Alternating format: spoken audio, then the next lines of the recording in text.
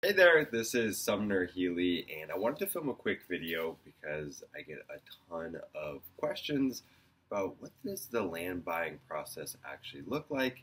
What does my process look like? How can I help? Is this even real? So I figured I'd film a quick video to go through that. A lot of times just hopping on the phone and giving me a call is going to be the easiest way to answer any specific questions that you have. But I figured we'd start at a bird's eye view. The most common question I get is, well, how did you even find my property and why did you send me a piece of mail? So a little bit of background. First, all of the information, all the data that I pull, it always comes from the county recorder's office where the property is situated. If you feel like maybe one of the names is off or there's something slightly wrong with that data, most likely it's because it's outdated. Sometimes these county recorders don't update their information, so I apologize if there's any errors there, but that's where the data all originates from. On my side, ever since I was a little kid, I grew up in Big Sur, California. I've been obsessed with land, all things just raw, vacant land. And as I got older, I decided this is an avenue that I want to pursue. This is an area that I love. We live in a country full of open, raw, vacant land that's in abundance. And unfortunately, dealing with realtors and going through the more traditional route just never panned out. So instead, I go direct to owner. Now, sometimes people don't want to sell, and I totally get that. If you're watching this video and you say, dang it, Sumner, I don't want to sell my land, well, that's fine. You could just stop it here and you don't need to proceed.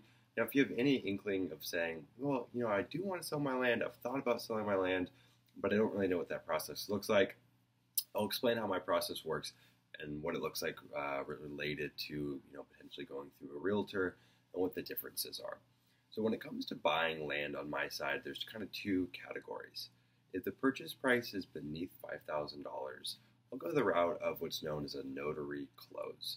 And what that means is I do all the due diligence on my end to make sure that the chain of title is clean, the property is accessible, the topography is relatively level or somewhat manageable, and then from there I'll hire a notary in your local area.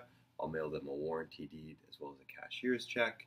We'll have the deed notarized, they'll pass off the cashier's check to you, and then from there I'll get the actual warranty deed recorded at the county office where the property is situated.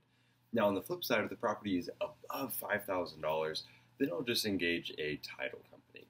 What's nice about both processes is I cover all closing costs. Everything down to the last penny I cover, which isn't necessarily standard. In most real estate transactions, the seller is the one always covering closing costs. Not in this case. I want to make it as easy as possible. I cover all the costs. What's nice is there's also no realtor commissions. Quite frankly, as much as I have worked with realtors and I try to be kind to them, they don't always help. And sometimes the percent that they can take is just unwarranted and unjustified. And so I really avoid working with realtors at all costs. What that means is that it's more money in your pocket and there's just no additional realtor fees or anything along those lines. The other thing is that land is incredibly illiquid, right? Let's say you want to go list your land with a realtor. It might be on the market for years or months. It can take a long time. On my end, the typical closing process, if we go with a notary, it's going to be about 4 to 5 days. If we go through a title company, unfortunately, some of it's up to their own discretion, but that process is typically 2 to 3 weeks until you receive the funds in your bank account from escrow. So what you're looking at is a compressed sales cycle. You can say, hey, I have a piece of land, I've thought about selling it, I'm going to sell it now and I want the money as soon as possible. Well, that's really the route to go here. And ultimately, we make it headache-free. There's no haggling, there's not this endless back and forth. We just make it really, really simple. In regard to my background and who I am, like I said, I grew up in California in a little town called Big Sur, which is right smack dab on the Central Coast. It's incredibly rural out there. And I grew up with no power, had water from a well, but no traditional city water. I lived a lifestyle that was, before the term was cool, homesteady. And that's a lot of the lifestyle that I like to offer to other people by purchasing vacant land and then offering it to others that are looking to live a similar lifestyle. And look, I get it. Sometimes you buy land and you have expectations that I'm going to go build this off-grid cabin, or I'm going to go build my home here, or I'm going to use it on the weekends to camp on. Sometimes life happens, right? And that doesn't always pan out. And that's where a route like this comes into play. If you've been sitting on this piece of land for a long time and it's just racking up annual taxes, this is a good avenue to go. Now again, I want to make full warrant and make it fully clear that you don't have to sell your land, right? If you don't want to, that's totally okay.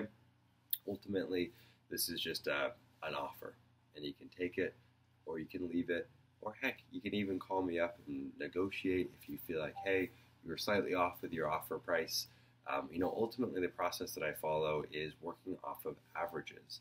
A lot of times I work in counties where I've purchased land before, so I base a lot of my prices off of what I've purchased land for in that county.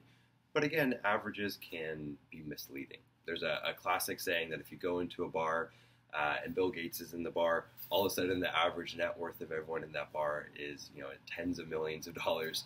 But in truth, that's not actually the case. And so if you feel like I've made a mistake with the offer price, let me know. You can send me an email, you can write me a letter, you can give me a call. I make mistakes, and so I totally understand if you feel like there's been something that is off, and I'm more than happy to work through it with you and see if we can get the ball rolling. And the other thing to mention too, this is something that comes up often, is saying, hey, I want to sell this piece of land. Unfortunately, I'm not in the title. It was my father's or my grandfather's or my great-great-grandfather's, and they've passed away. Can you help me? And in a lot of cases, I can. I've been through the probate process many, many times again.